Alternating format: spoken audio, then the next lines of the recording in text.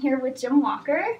Thanks so much for doing this with me today. Glad to be here. What is the difference between attending a music conservatory and a university? The basic difference is that most conservatories are heavily weighted towards the music and performance. Academics are an important component, but not a priority. The university, I think it's almost 50-50, even though USC we're the conservatory wing of the Thornton School of the University of Southern California. Academics are definitely a heavier load here than they are at Colburn. So you started doing jazz improv in like junior high or high school, is that right? I called myself a high school flute jazz hacker.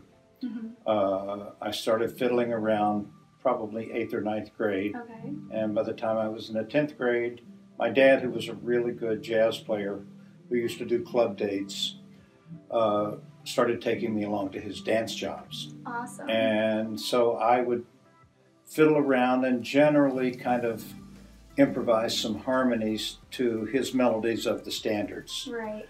And some improvisation, but generally just kind of in the background. And they would occasionally, I would be given a solo, and it wasn't necessarily very good, but it was a good training ground for me. So later on you started playing with Free Flight, and it was when you were on LA Phil, is that right? Yeah, but there's a big gap in there I should tell you about, because I think it happened to a lot of people in my generation.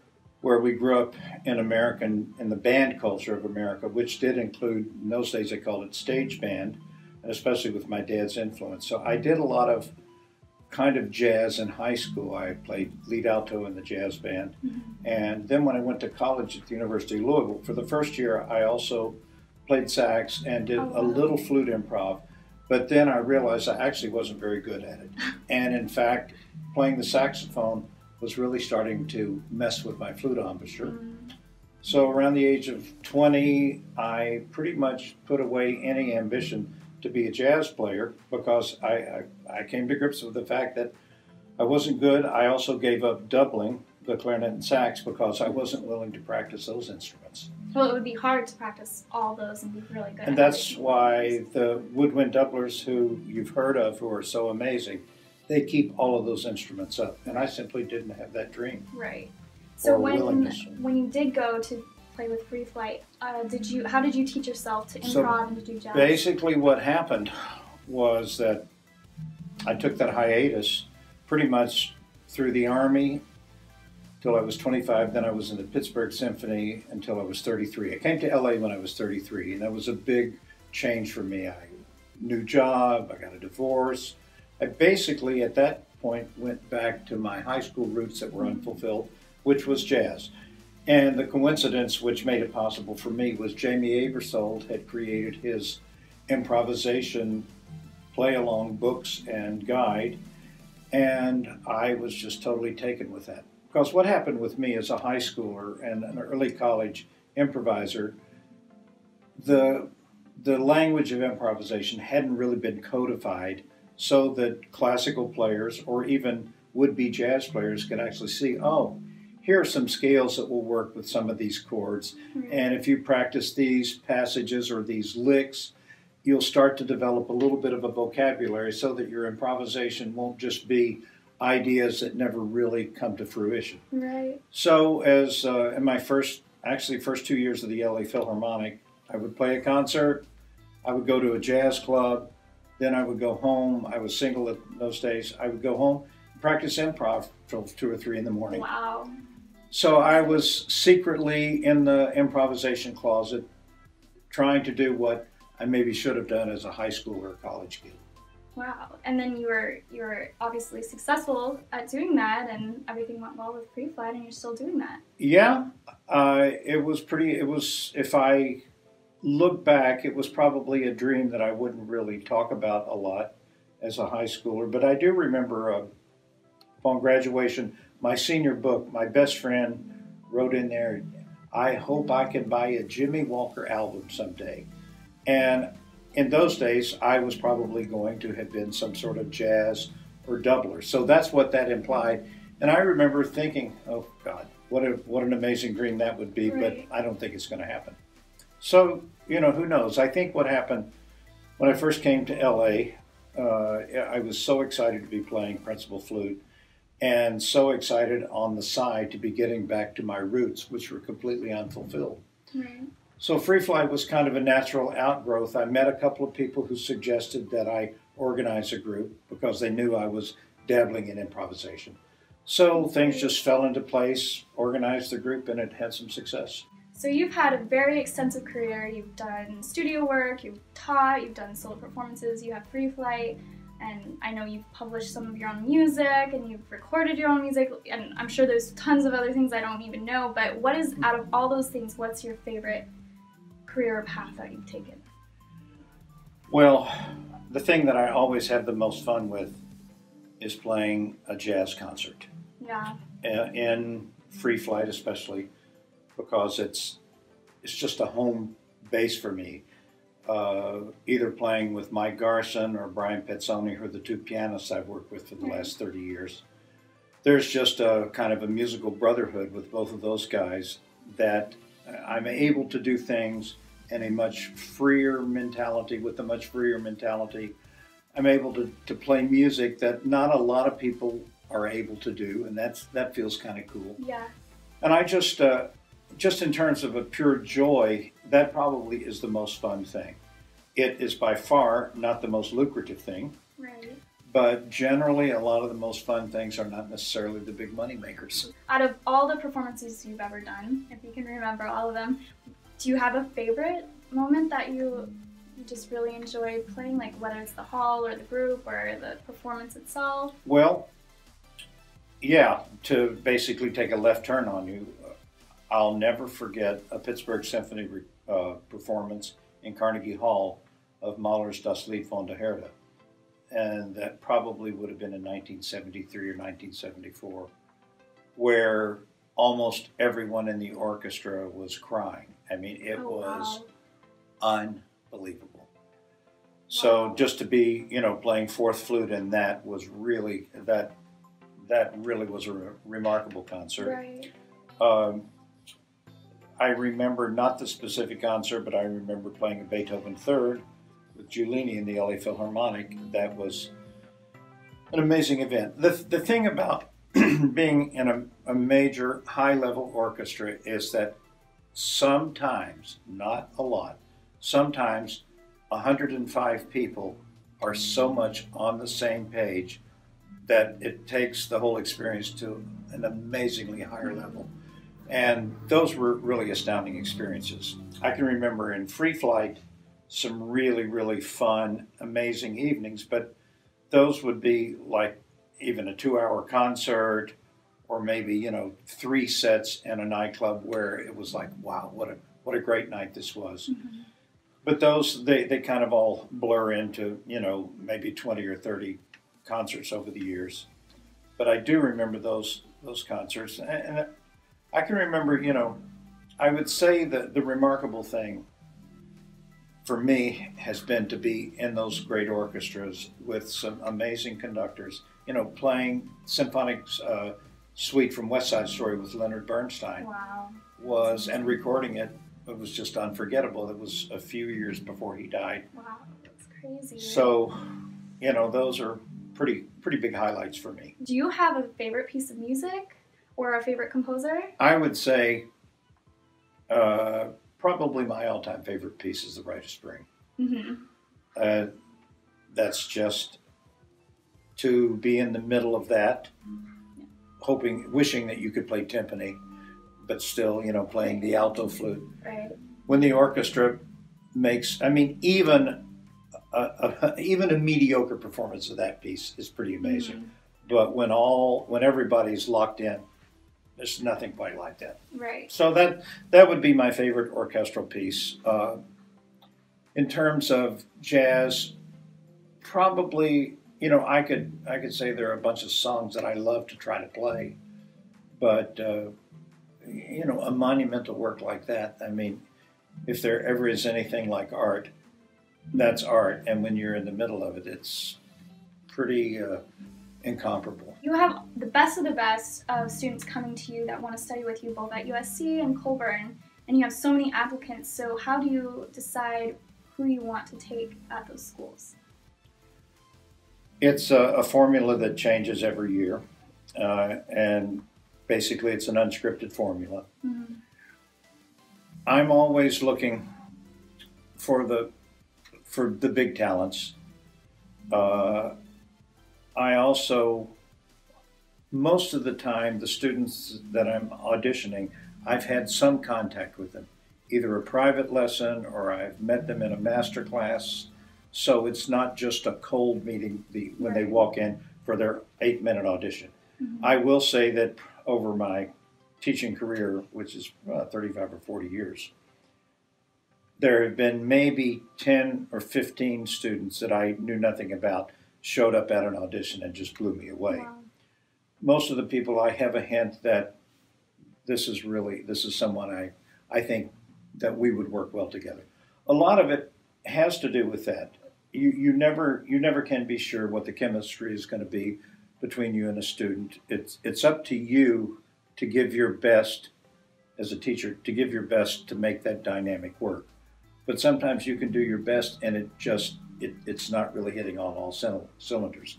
I haven't had too many losses in that department, but there have been a couple of students that clearly I wasn't the right guy at that time for them. Mm-hmm. But for the most part, it's been pretty good. So when I'm screening, when I'm thinking about choosing someone for one position, it's a little bit of rolling the dice, mm-hmm. but I'm really looking for always a personal sound for someone who thinks way beyond the accuracy of the notes, that the accuracy is there. Technical proficiency is important, but I'm always looking for a special sound and an interesting personality, someone that I think I can maybe stimulate to go to a higher level. The hard part is that there are always, 80% of the people who audition for you who don't make it are really good players. Right.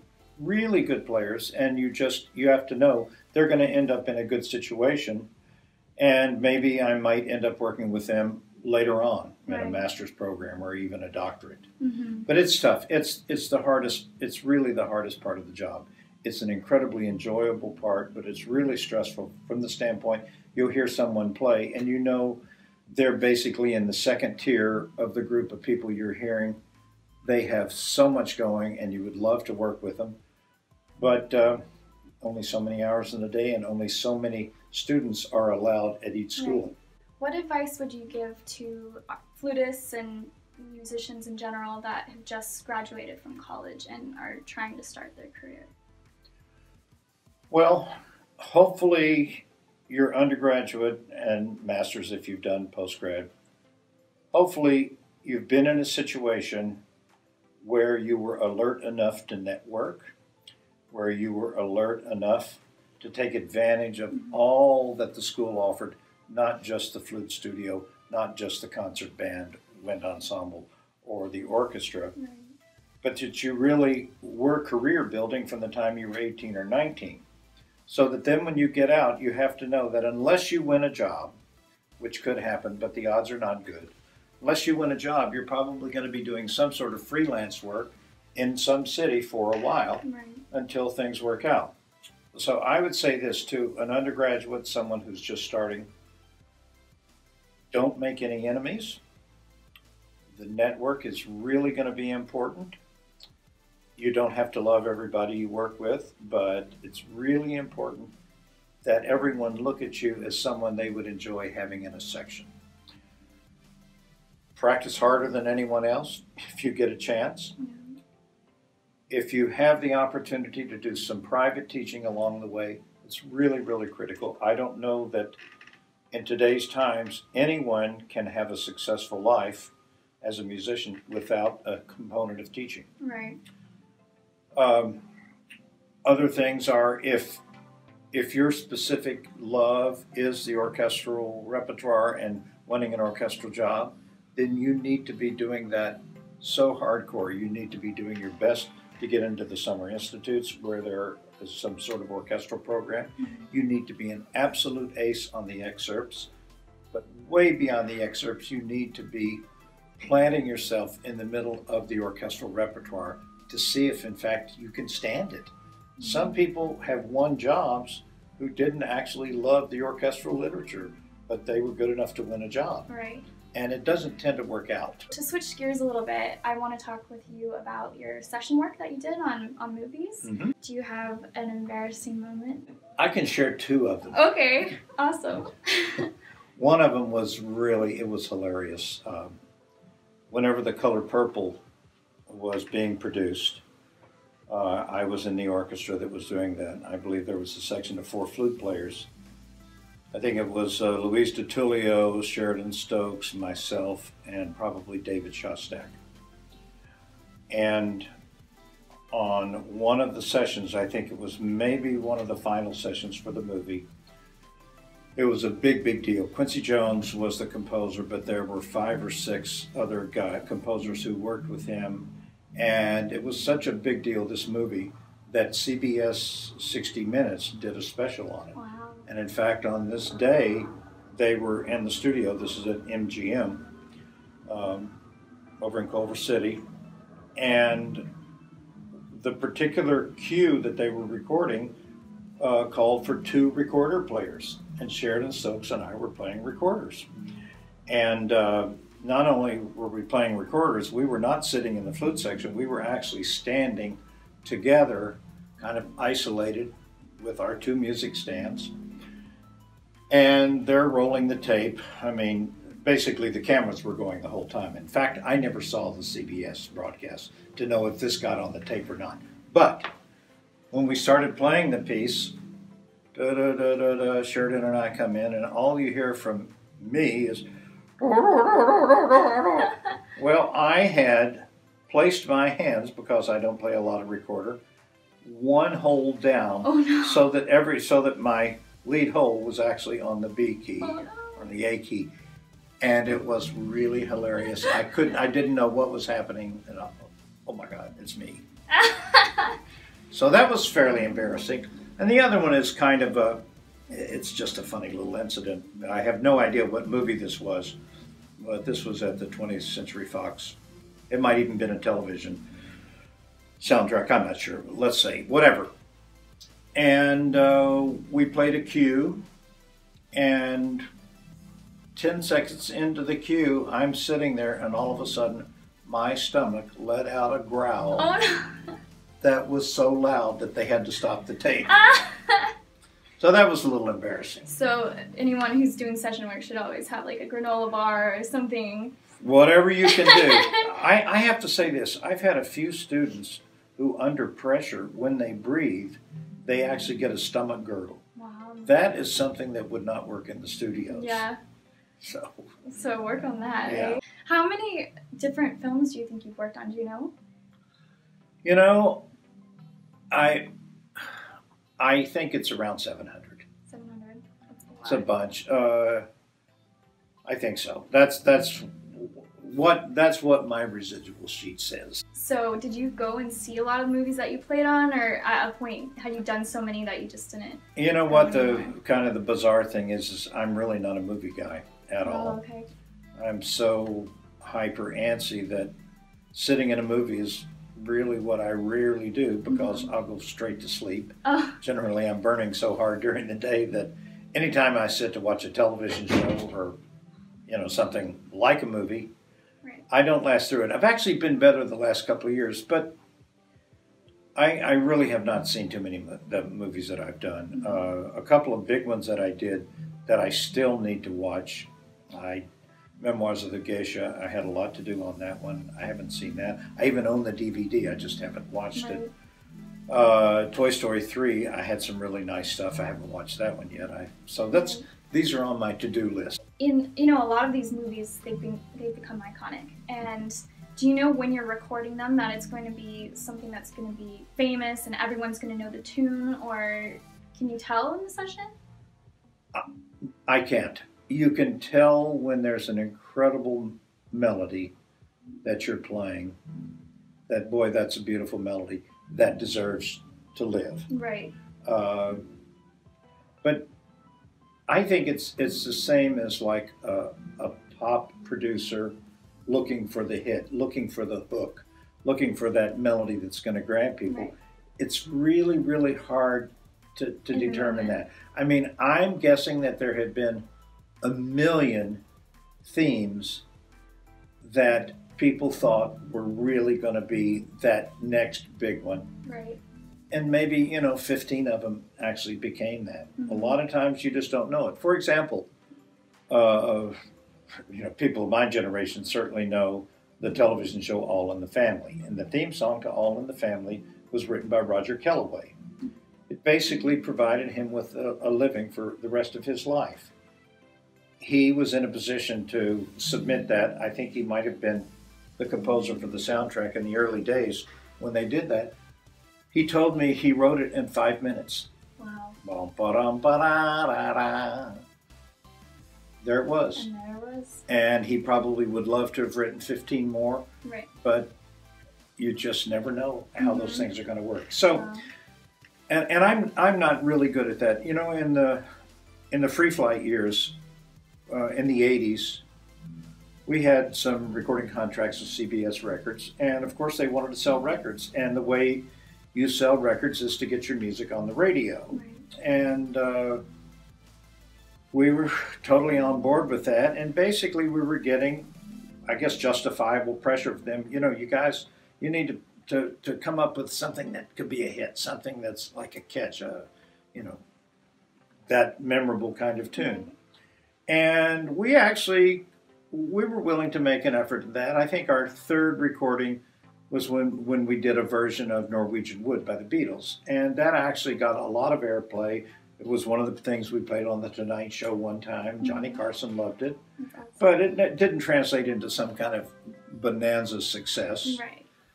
So, identifying a really snappy, catchy tune, you have no idea if it's going to hit. Right. I wish I did. Just to wrap things up, I'm going to do a flash round, which I explained a little bit earlier. So I'm gonna tell you a name of one of the movies that you played on, and you tell me like the first thing that comes to mind. Okay. Anything, whatever it is, okay? Okay. Ready? Okay, RoboCop. Very fast. Alien 3. Weird. E.T. Exhilarating. Indiana Jones and the Temple of Doom. Action. Forrest Gump. Sweet. Back to the Future.